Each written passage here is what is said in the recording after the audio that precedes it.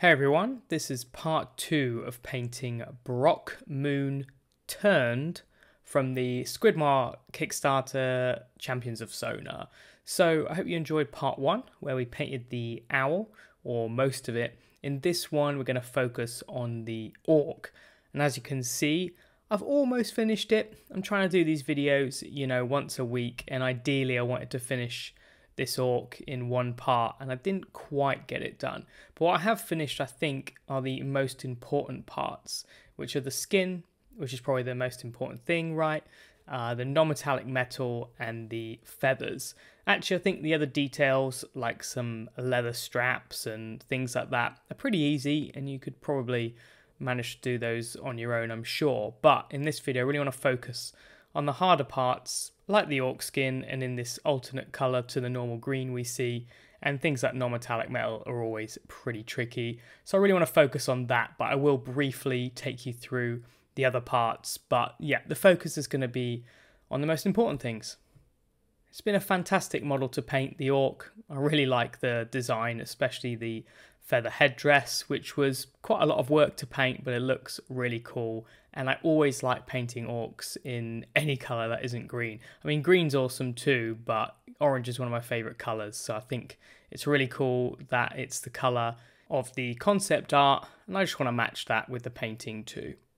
So I started with a black and white prime, so sprayed black or brown and then airbrushed with white. Interestingly, in the end, I really like this for the skin, but not so much for the non-metallic metal. But anyway, let's go over the colours I used. So the orange recipe worked out really well, so I really do recommend these colours. The base coat is going to be Mournfang Brown from GW, something we all know, and yeah, it's just a very orangey brown, so it's kind of perfect for the shadows. I didn't really need to go darker than that either, but the main colour is this orange brown, which sounds really boring.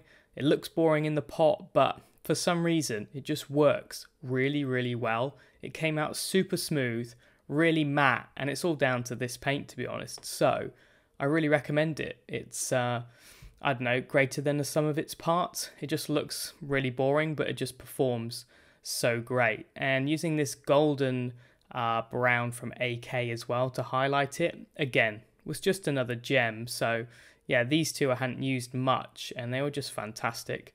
And sunny skin tone is what I used very sparingly for some little brighter highlights, and this will continue to use to highlighting a lot of the stuff, as if there's a sunny light on everything. So a lot of people do a black and white sort of prime, but I think often people are confused how to use it. And here I'm just doing a wash of Mournfang Brown. Well, you could call it a wash or a dilute layer, but this, I am taking advantage of the fact I've got it black and white. I'm just allowing it to flow into the recesses, and of course the parts where it's left brighter, where the white is, I'm going to highlight them bright anyway. So really I just want opaque and dark Mournfang Brown where any of those dark bits are, but starting out too thin I think is always the way to go.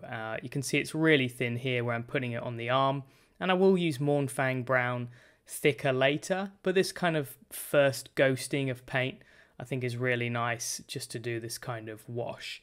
And that means you can do, the second step with Mournfang Brown again, but maybe you'll use a thicker dilution and be more precise where you place those shadows. But yeah, this is just to get some colour on there, get some paint to stick, and yeah, not waste the black and white by obliterating it with some really thick paint basically.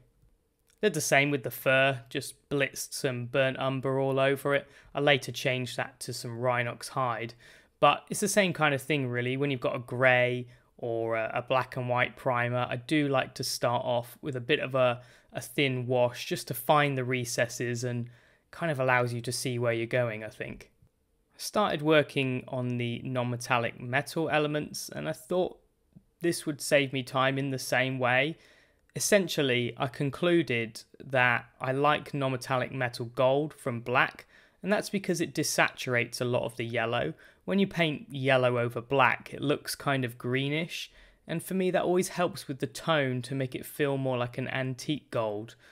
which is something I prefer as opposed to a really yellowish tone. So I thought this would save me some layers and get a better result, but it's been kind of cool. So the crest on the head I managed to get right with a lot of tweaking of the recipe, but this part I'm base coating now, the kind of staff.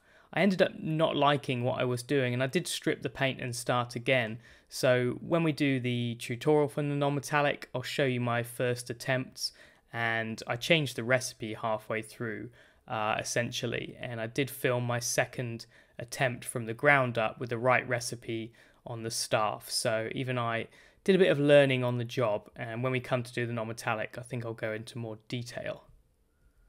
I was thinking I was going to go for some heavy verdigris on this, and the blue turquoisey colours obviously going to go really nicely with the orange, so I just did a really quick blitz wash of Caribbean blue, just as a colour test really, to see if I liked it. And of course, turquoise and orange, yeah, of course I liked it, so I don't know why I tested it really. But it's quite nice just playing around with really thin washy paints to see what you want from your colour scheme overall. Back to the skin now, and I did do another slightly thicker coat of Mournfang Brown. You can see a lot of the pre-highlight underneath.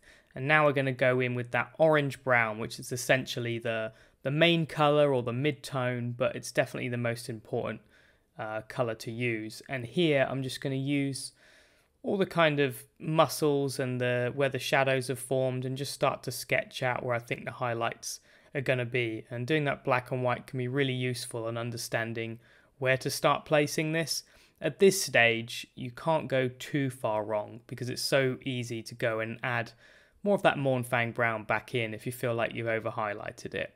But yeah, you can see I'm just basically going to paint the orange brown everywhere, apart from where the Mournfang Brown has really gone into all the recesses and in the strongest shadows.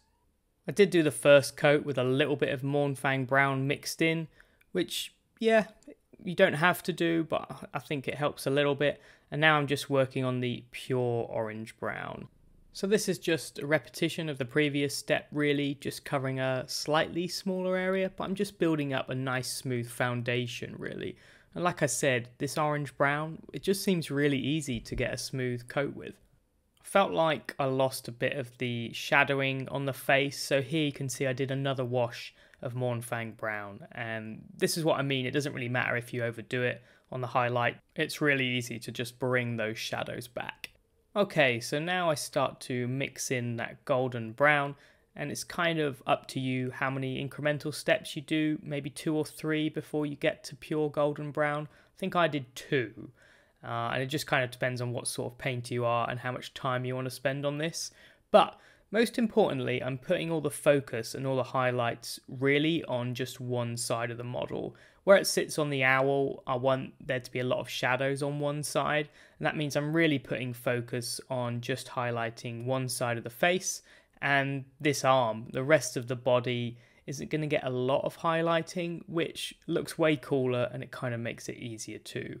So yeah, I'm going to do some yellow highlights on one side of the face, but really I'm going to put all the focus here on his left, our right hand side, as if the light's hitting it, but it can't access the other side of the face. The same with the arm. I start to do smaller and smaller highlights, and I make sure they run all the way up the same position on the arm.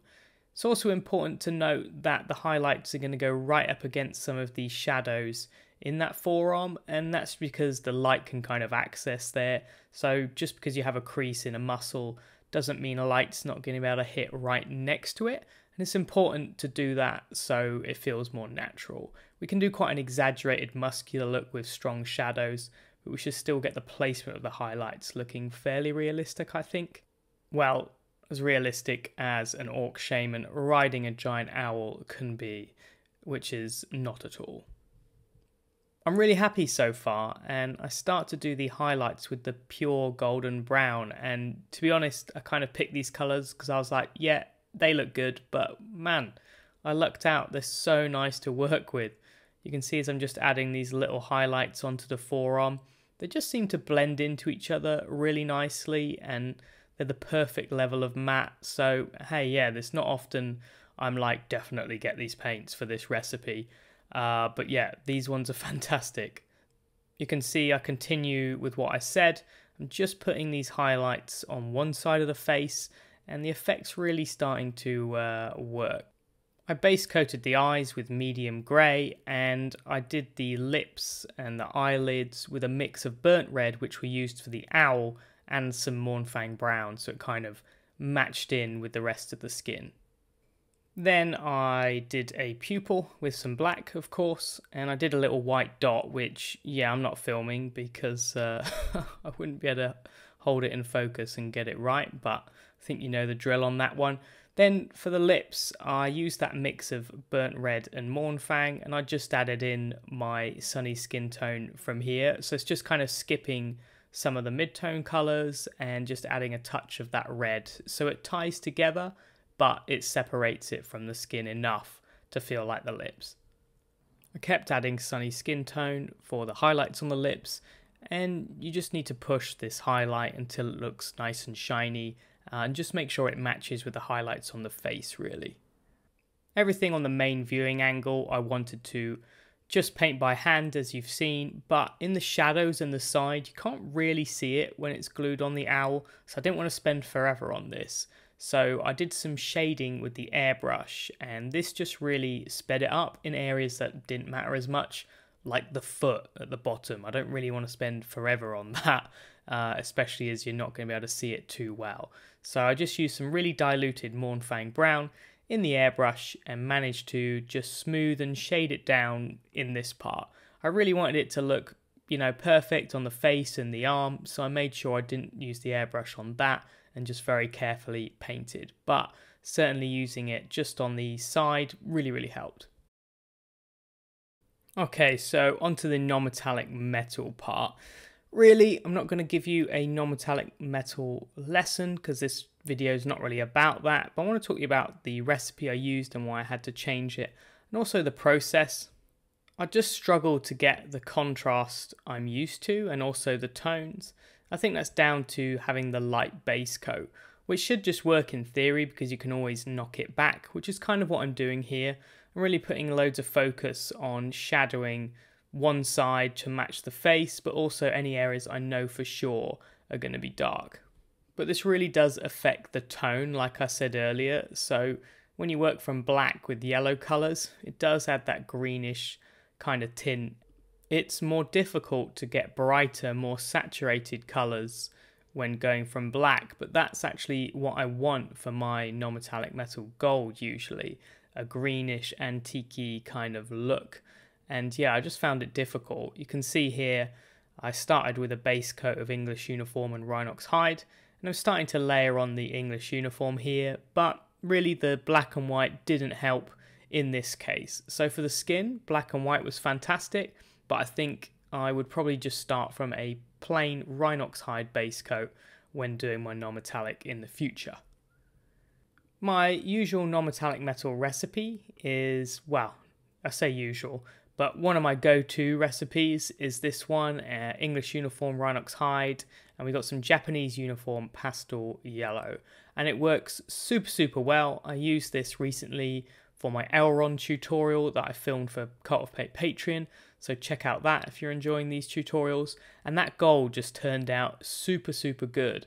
So I was like, right, I'll just use that. It worked really well, but when I went through the process, it just didn't really suit this model, and it was too yellowish, which didn't really contrast enough from the skin. So I don't think everything has to have a massive contrast, but I did think it should be tonally a little greener, you know, that kind of gold, and it'll just fit in nicer with the verdigris I had planned.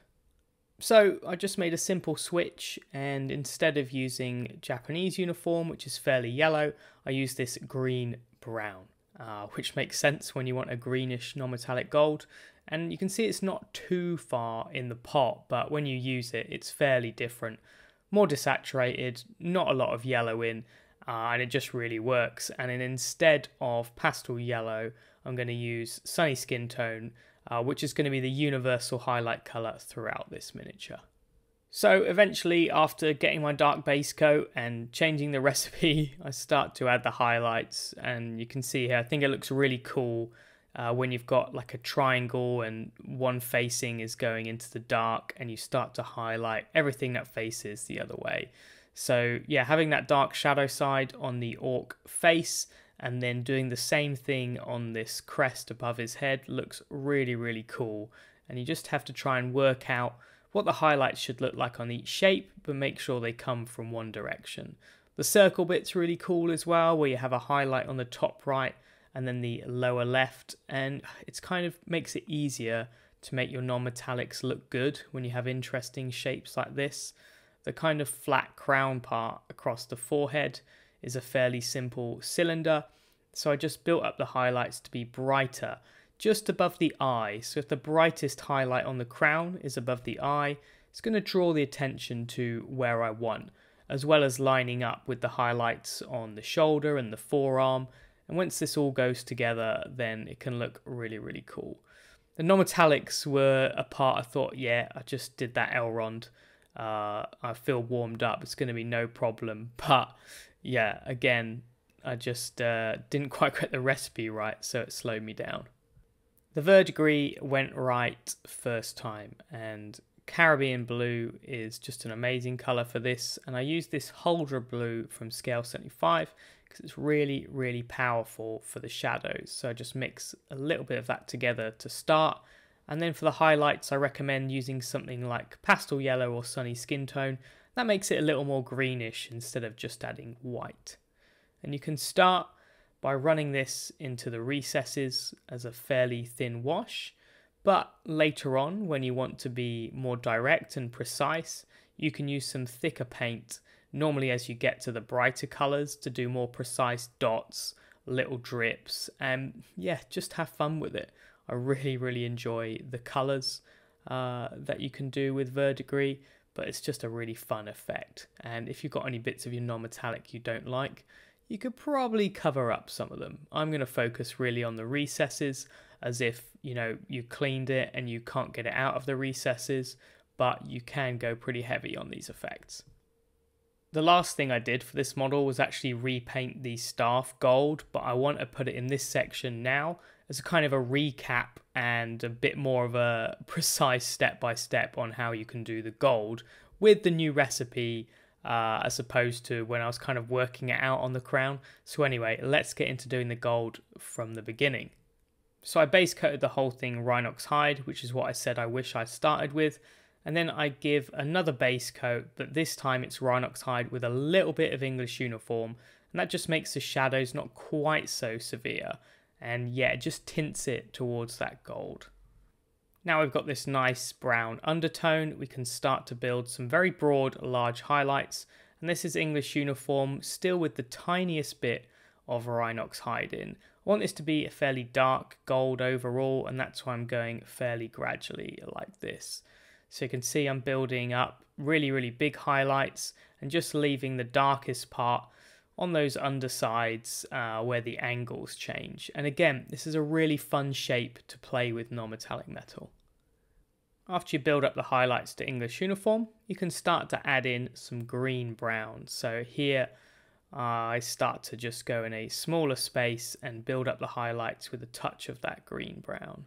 And yeah, you need to just think about where the light's going to hit, matching it up with the face. So all my light is coming in from the right hand side, and I just need to think about where the light can access basically. And eventually it's going to be quicker and quicker as we go through each step, because I'm only going to paint certain parts of this. So here I am at pure green brown, and what I can start to do to kind of blend it in is do a few little scratches and marks, and that's an easy way to transition things. And I want to avoid doing lots of glazing. I kind of just want to get a rough, scratched, worn out metal look. So doing little lines is a really nice way of blending it in, just like stippling really, rather than that really smooth, traditional kind of blended look. Now I slowly start to add in the sunny skin tone, and if you've got the highlights in the right place, your effect will start to work. I don't want a super shiny, super rich gold, so it's more important to get the highlight placement correct, as opposed to having, yeah, like a really caramel looking gold. So here you can see I'm working in lots of little marks to build texture at the same time as building the light towards that one corner. Here you can see it's almost done, and I think it's looking pretty good at this point.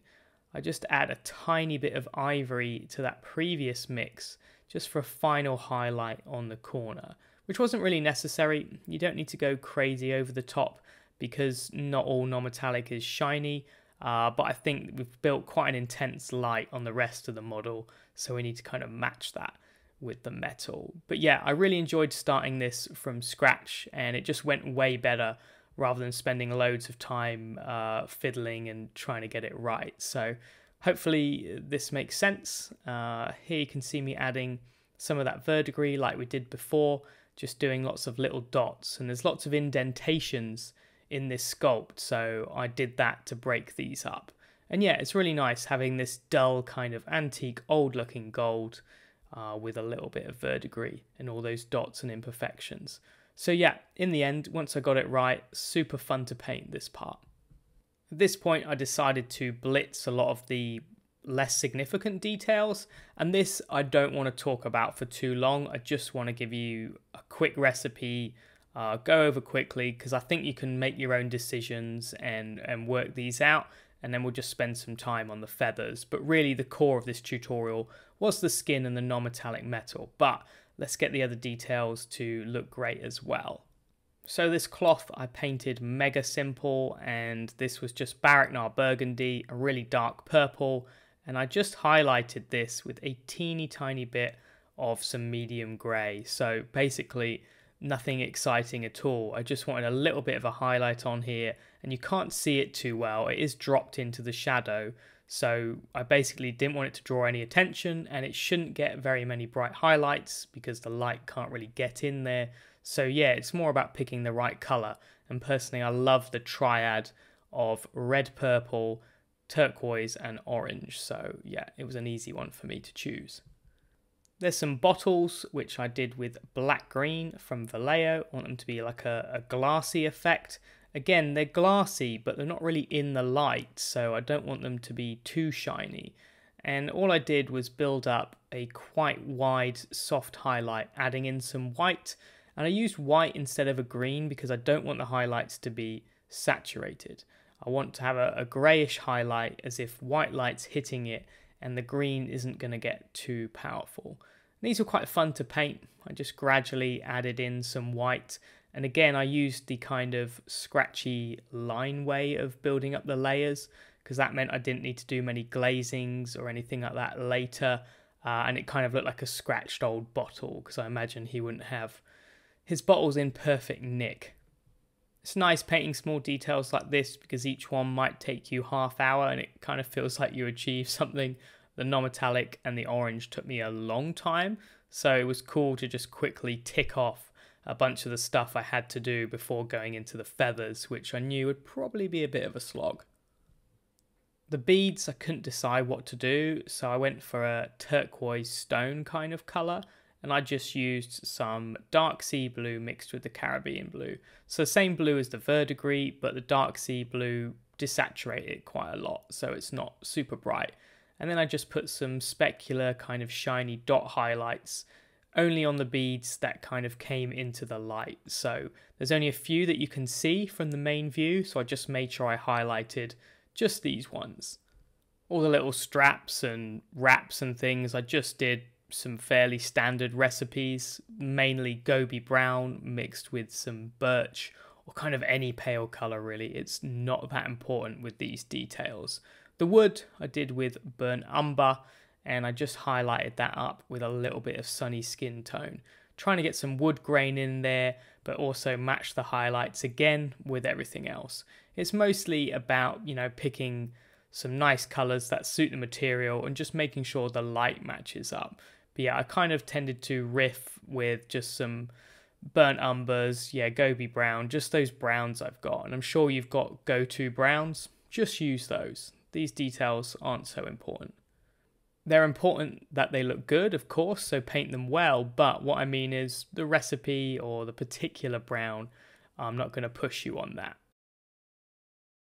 And let's do one more detail in this video, which is going to be the feather headdress. Now, I'm not convinced I did the perfect colour combo, but really the most important thing I think is to tell you to treat the feathers as one big general shape before you go ahead and do all the details and the kind of striations on them. I think people just focus on doing lots of little lines on feathers and forget about the overall effect.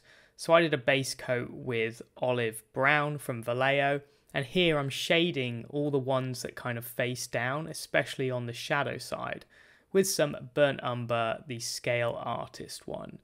And this already you can see is effective because I'm bringing the light into the middle, and that just looks cooler, makes more sense, and it has to match everything we're doing. So yeah, this was really cool. I enjoyed this, and again, the olive brown is really nice to work with, and burnt umber from Scale Artist range is just so deep and versatile. It's one of those browns I've used probably on every model since I discovered it. The idea for my colour scheme was to have a cool brown matching the warmer browns of kind of the orange skin, and then I wanted to go into a little bit of a green tone, and that kind of matches the verdigris but shifting it towards a more emerald as opposed to the blue. So I started to mix in some of Cyberite green from Citadel with the previous browns that I've used. So here it's dark brown, and it does make a very grey colour because we're mixing two paints that are already not very pure at all.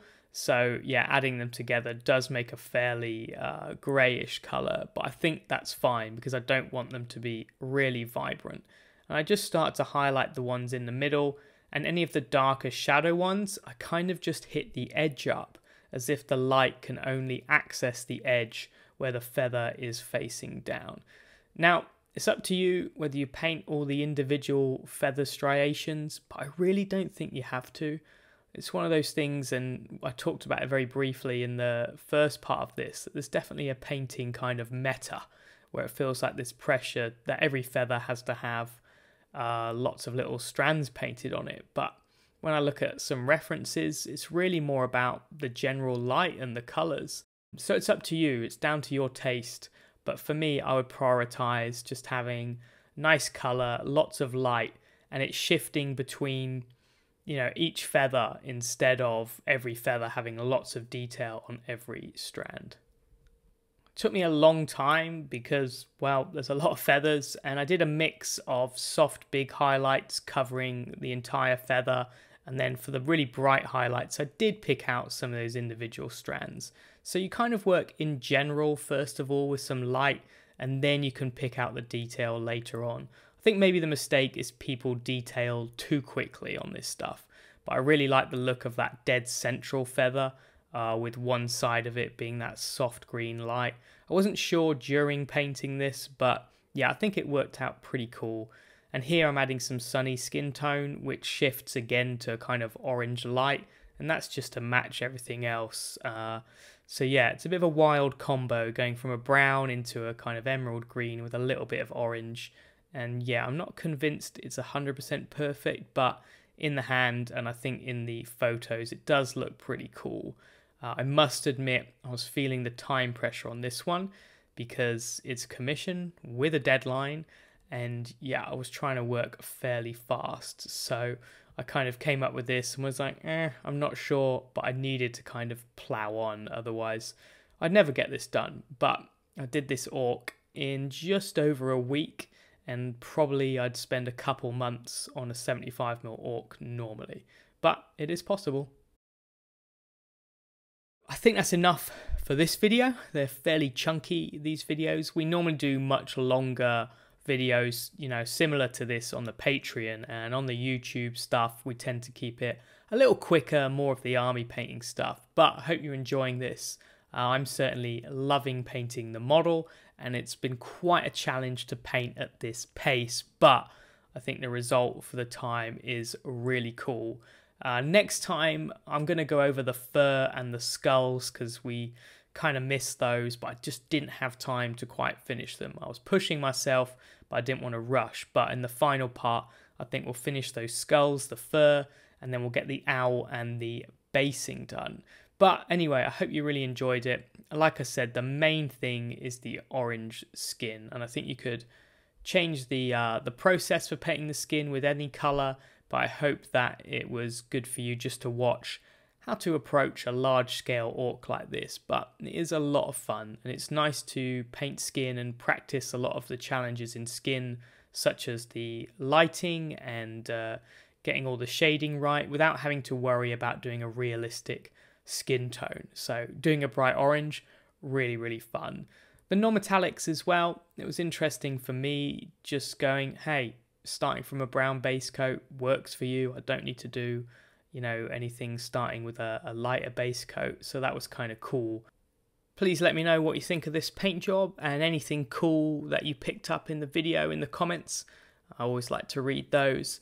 And yeah, I hope you're enjoying this series overall. Again, if you really enjoy what Cult of Paint are doing, please check out our Patreon, where we've got tons of tutorials longer than this, and we really like to deep dive into all those details on the Patreon. And yeah, looking forward to the final part, I hope, where I get this miniature finished, glued on the owl and based just in time for the Monty Sansovino show. Well, I've said it out loud now, so yeah, I'm going to need to motor in this final week. Anyway, thanks to Squidmar for commissioning us to paint this miniature, and I'm really excited to send it to him, and I hope he likes it. Right, that's enough rambling. See you next time.